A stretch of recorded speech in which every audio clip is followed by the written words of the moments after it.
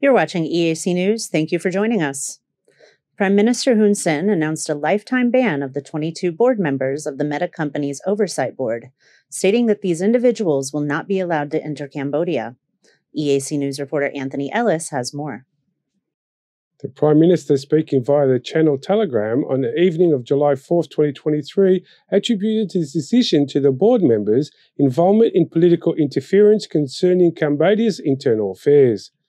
The ban was imposed in response to their recommendation to temporarily suspend the official Facebook account of the Cambodian Prime Minister and move deemed political in nature. In an official statement issued by the Ministry of Foreign Affairs on July 4, 2023, the following are some individuals that were named as subjects to the ban: Helle Thorning-Schmidt, former Prime Minister of Denmark; Michael W. McConnell, former judge in the US; and Emil Palmer, former Director General of Israel Ministry of Justice.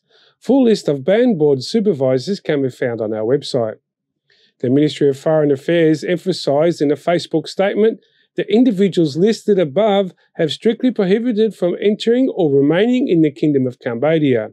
They are required to leave Cambodia within 48 hours from the date and time of this statement, which was issued at 1600 on July 4, 2023. Anthony Ellis, EAC News.